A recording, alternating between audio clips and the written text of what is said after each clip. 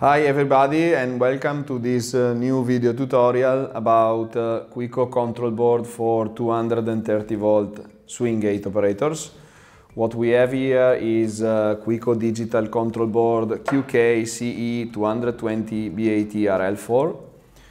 The user manual of the product is behind the top cover of the box. It's a digital control board very similar to the digital control board of our sliding gates. It is supplied with the top cover for replacement fuses. You can remove it when doing installation. It is made by terminal blocks of one motor, second motor, main power supply, 230 volts, and low voltage connections. There are the push buttons to control or change the software program. A and B push buttons are to go up and down in the function. C and D are to change the function parameter.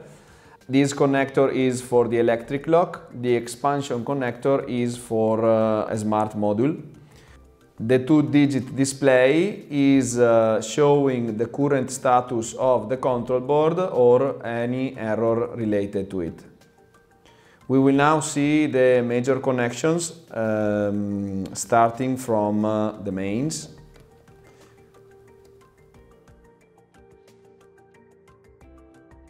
So we wired the main power supply to terminal blocks number 19 and 20. We connect to the control board.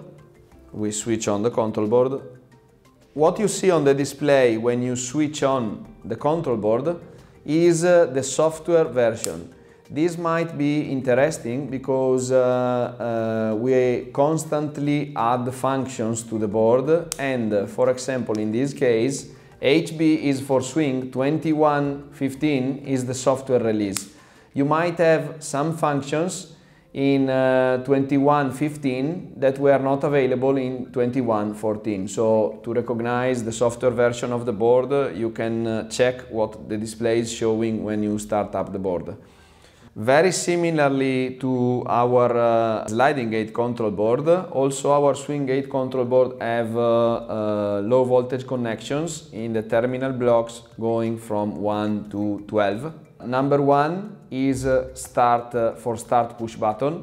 Number 2 is for stop push button. Number 3 is for external photocell. It is the photocell connected and installed outside the property. It is normally the photocell that works in closing only. Number 4 is for internal photocell, and it is the photocell installed internally of the property and it works in opening only. Number 7 is the contact or the input for pedestrian. Number 8 is common and plus 24 volt. 24 volt plus for powering low voltage accessories. Number 9 is photocell test in case you want to use it. Number 10 is minus 24 volt power supply. Number 11 and 12 are for the flashing lamp. How to make the connections? You will, for example, a start push button, you can wire it by connecting the two cables coming from the push button, that must be a normally open push button, from 1, which is the signal, to 8, that is the common. So 1 is the contact, 8 is the common, and you can make a start push button connection here. To make the stop, you need a normally closed push button for the stop, and you can connect it with two cables, one connected to number 2 and one connected to the common number 8. For the photocell, the same. The contact of the photocell from the receiver of the photocell goes to number 3 and number 8 for external photocell, or for internal photocell it goes from 4 to 8. This is for the contact. Differently, for the power supply you need to connect plus on the receiver and the transmitter of the photocell to terminal block connector number 8, and then you need to connect minus from transmitter and receiver of the photocell to 10 of the control board. So terminal block connector number 10 is minus for photocell's power supply. 11 and 12 are the two cables to connect the 24 volt AC flashing lamp. These two, 13, 14, 15 and 16, 17, 18 are the two terminal blocks for connection of the motors. They can be removed and motors can be connected here. Number 13 is for phase 1. Number 14 is for neutral, number 15 is for phase 2, the same is for the second motor, 16 phase 1, 18 phase 2, 17 is neutral. Now, when connecting a motor, make sure that after you power the system up and give a first start signal, both motors must open. If both of the motors or one of the motors close instead of opening, you need for the motors or the motor that is closing instead of opening, you need to swap the phases. If it was the first motor to close instead of opening, you need to swap what is connected to 13 with what is connected to 15.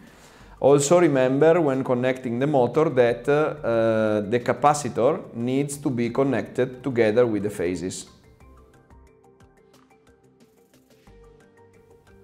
The control board is equipped with a built-in receiver.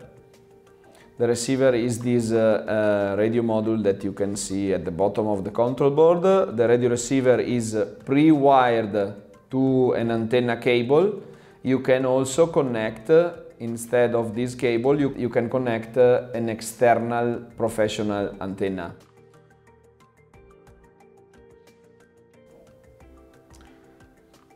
The control board is equipped with protection fuses and also self-resetting fuses.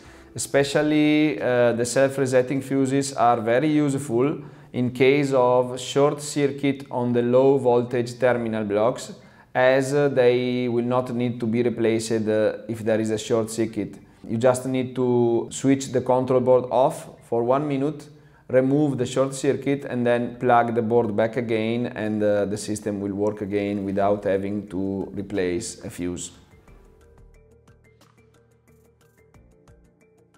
We will now see how to program the remote control on the control board.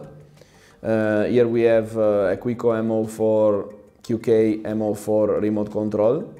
We can see that when we press any button, there is a red dot coming on in the center of the display. This is because the control board is detecting a radio signal but cannot recognize it. So to let the board recognize the remote control, we need to store the radio signal in the receiver. What we need to do is go to R1 function, keep the button of the remote, any button of the remote pressed, the display red dot comes on. We press the C button on the control board and the radio signal is stored. Every time we add a new button to it can be a new button or a new remote control, it will show a different number. Now we will store button number 4, and it is the second button that we store in the control board. We can then cancel a single code if we want. We go to R0 parameter. When we want to cancel code number 2, we keep C button pressed when number 2 is displayed.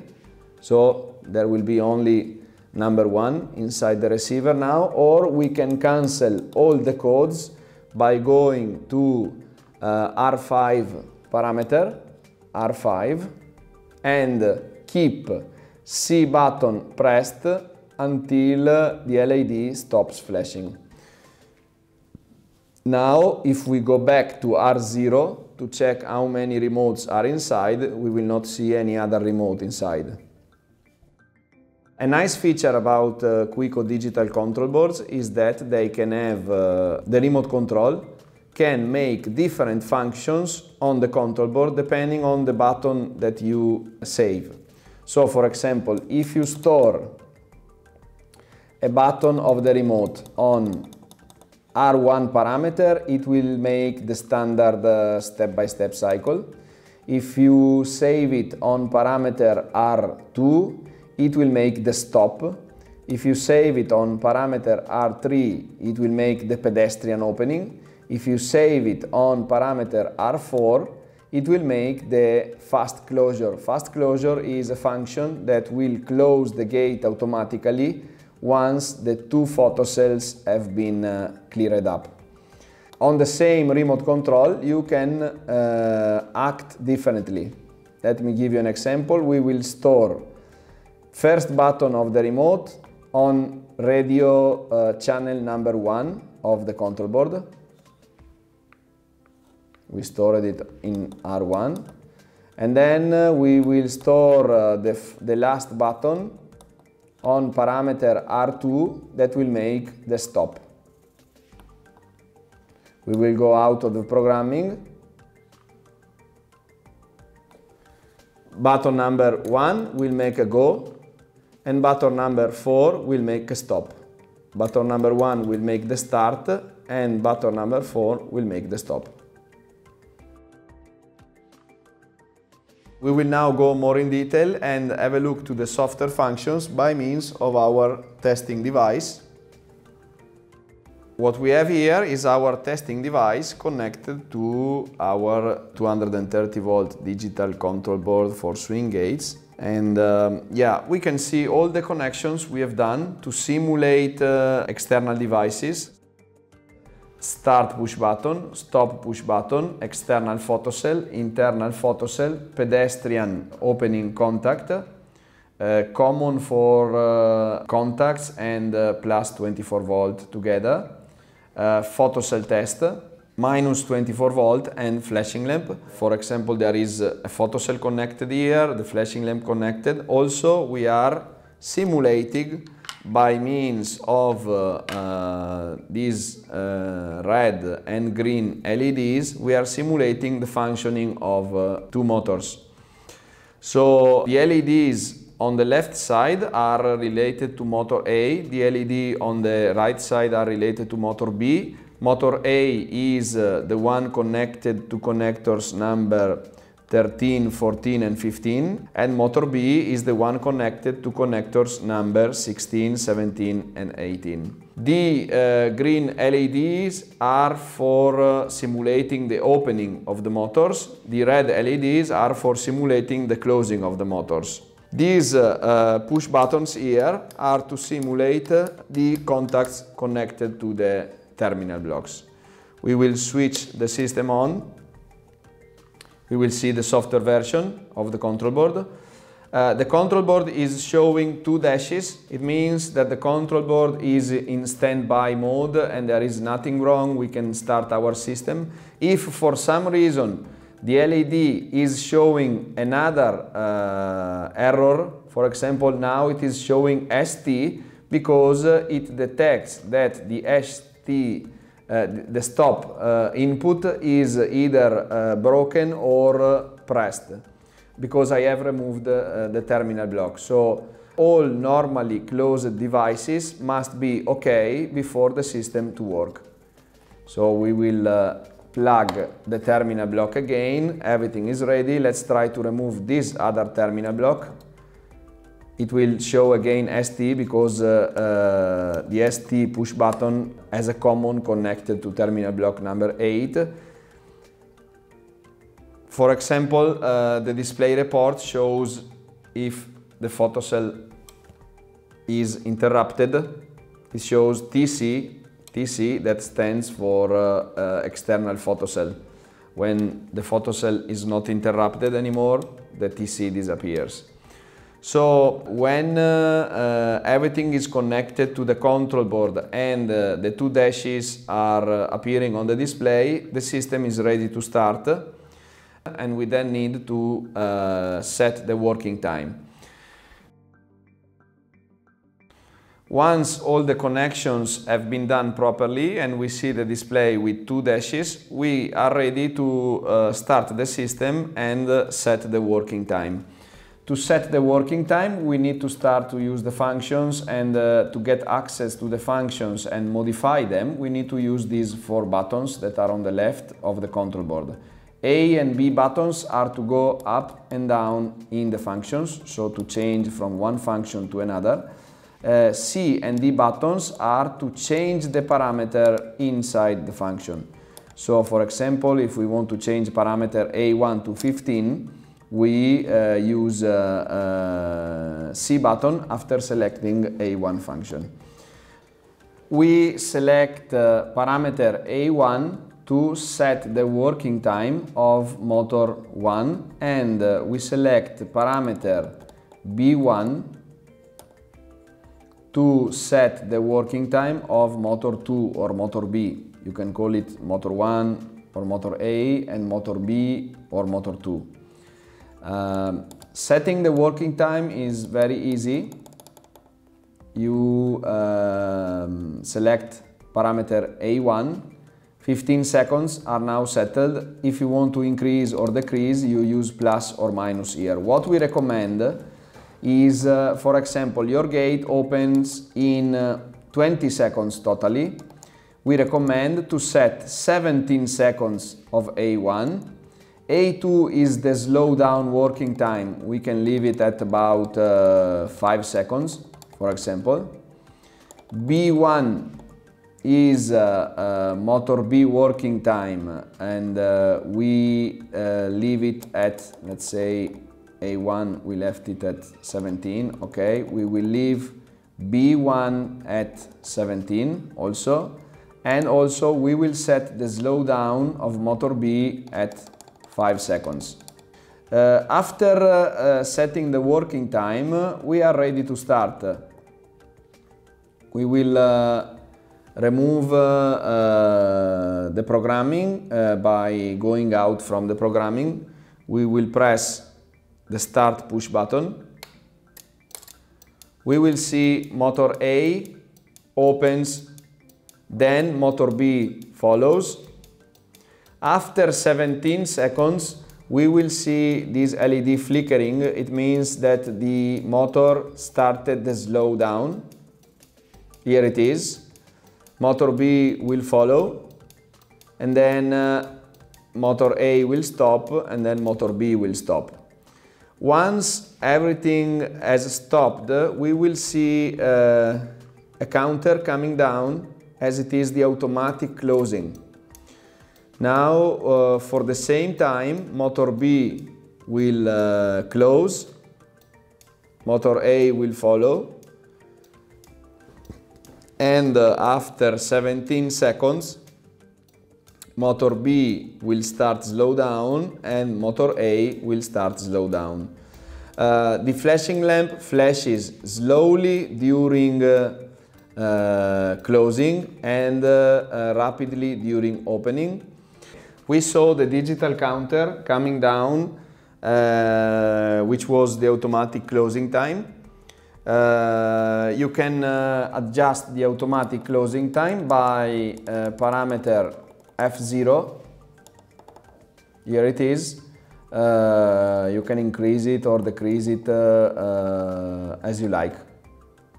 Per standard, it is set at 10 seconds.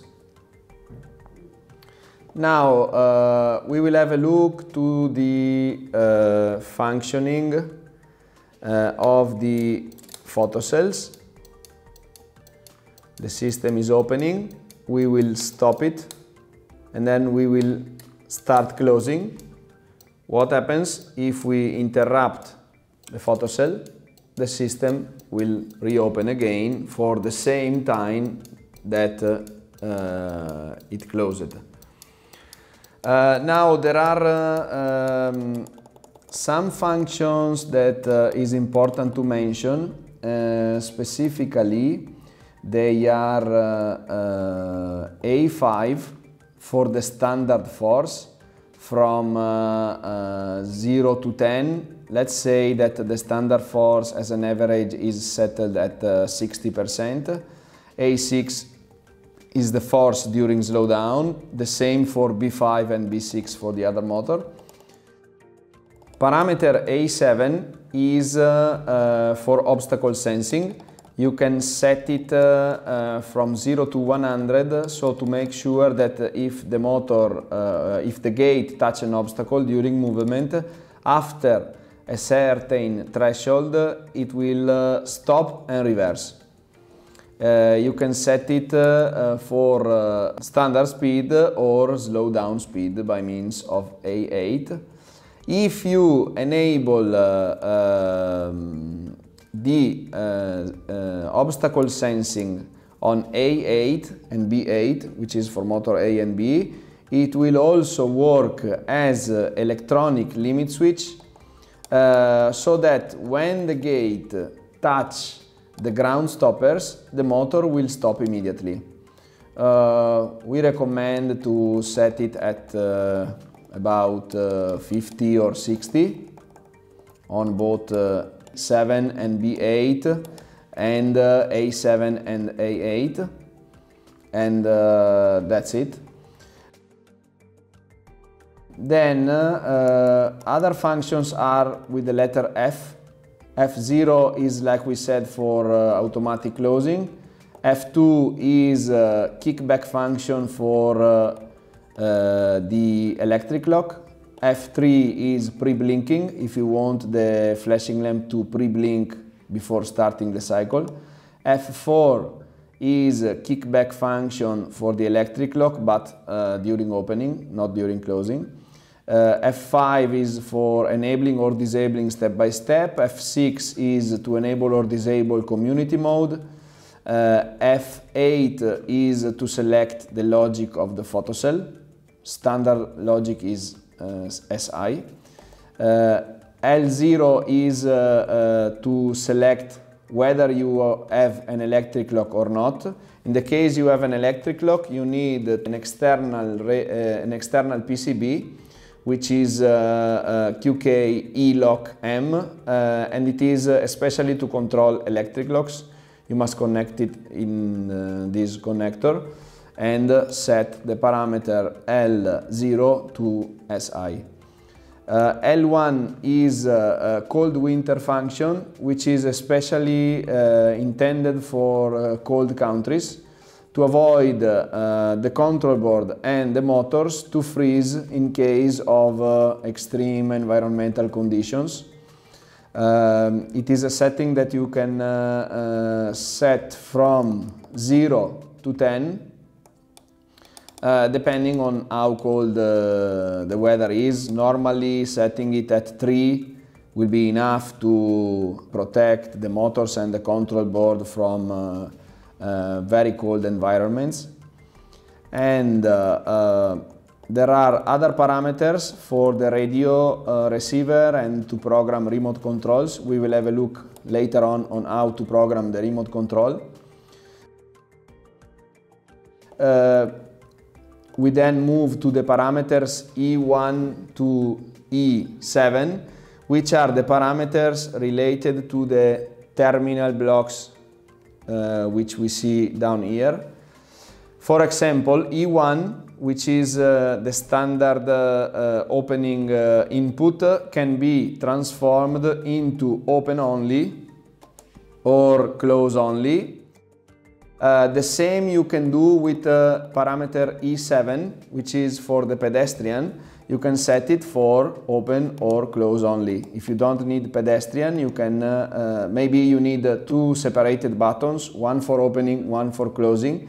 Then you can set E7 at CL and connect closing push button to terminal block number 7, and you can set E1 to OP,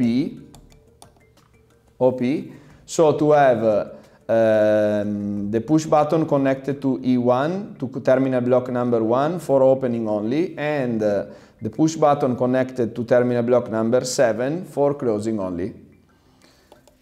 You then have parameter E2, which is to enable or disable the stop. Now, if we want to disable, we need to change parameter E2 to no. In this case, as you can see, you cannot change it because there is a stop push button connected, so the control board cannot modify the setting, but if you remove it and you disable it, the control board can work even without a stop push button. Regarding other inputs, there is E3, which is for the external photocell, E4 it is for the internal photocell. The external photocell is the one that works during closing, the internal photocell is the one that works during opening. And yeah, that's it. There is, as I said before, there is a display report that shows every time the error that the control board is detecting. The display report shows all the types of errors that the control board can detect. For example, it will show ST if the stop is not working. It will show FH if both the photocells have the problem. It will show TA if one photocell have a problem only. It will show TC if the other photocell have a problem. And that's it. So it's recommended to check the user manual, the display report table, because it is very important to detect immediately if there is something wrong with the board. Finally, we always recommend to read the user manual entirely before proceeding for an installation. It contains a lot of extra information about how to do the settings, and it contains also information about some extra functions that we didn't mention today. And always refer to a QUIKO distributor or to a professional installer for installing your automatic gate. So thanks for watching, and let's keep in touch.